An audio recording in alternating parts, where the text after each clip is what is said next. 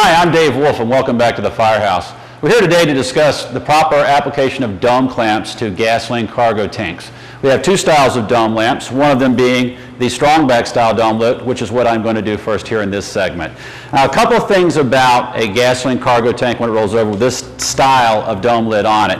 You can have leaks in a number of places. The first piece of advice I give you is attack the largest leak first and then move on from there. Don't go for perfection on your first shot. What you want to do is stop the majority of the product that's leaking out of the container and then move on to the slower leaks.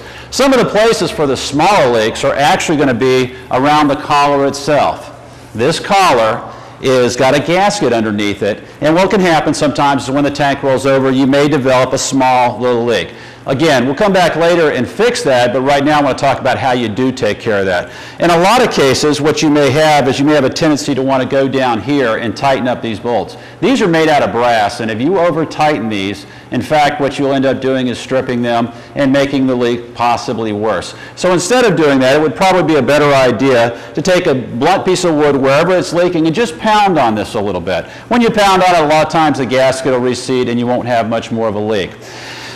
Other places for small leaks are actually going to be inside this or coming from underneath the strong back area right in here. Now that will be a very small leak. It's coming out of the 3-pound vent that we'll show you right now.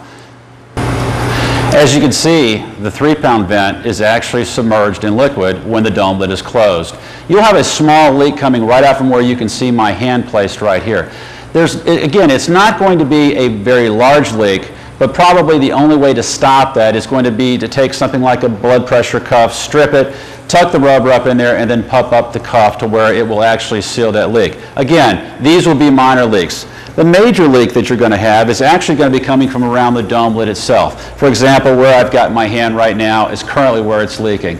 That is largely because of the gasket in there may be worn, it may be brittle, it may just not be properly fitted in there. So that is where the majority of your leak is actually going to come from.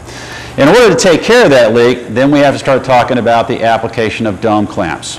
The application of dome clamps have to be done properly, and that's not a difficult point to do, but in a lot of cases, too much force is used, in which case can actually make your leak worse. The dome lid itself is actually the 5-pound spring-operated pressure relief device. The way that this operates is there's actually a spring in between the strongback and the dome lid itself. That is set at 5 pounds of pressure, so when it exceeds 5 pounds of pressure, it's designed to relieve and then reseat itself. So that is what we have to overcome with the dome clamp itself. One thing about applying any type of dome clamp to this unit is, and keep in mind when you're doing this in the real world to an actual gasoline cargo tank, is when you apply this dome clamp or any dome clamp, you in effect are shutting down the biggest pressure relief device on the trailer. So once that's done, if there is a source of ignition, there is a risk of a BLEVE, boiling liquid expanding vapor explosion. You need to keep that in mind in the event that there is an ignition source. Of course, we should do everything we can do to make sure that that's not going to occur before we apply this clamp. The application of this particular clamp, something to keep in mind about it, is that when you take it out of its container and when you take any clamp out of its stored position, it's typically going to be in the fully locked down position. So in fact, when you come over here to apply this, if you're going to put it on, if you haven't loosened it up, this is what will occur. When this occurs, of course, you're not going to be able to get the edges of the hooks around the top of the dome lid itself. So prior to coming down to the cargo tank itself, loosen this up, open it up as fairly wide, and then when you come down here, you'll be ready to make application of it. Once you place the hooks around either end of the lid, it's a simple matter of taking the screw and tightening it down. Once you put the dome clamp on here, what you want to do is begin to tighten it, but don't tighten it too much and don't get greedy. Once you've significantly reduced, as you've seen I've done here, move on to your next dome. Go ahead and handle that leak that's worse than this one is right now, and we can come back later and make some adjustments to make sure that this leak even drops down a little bit further.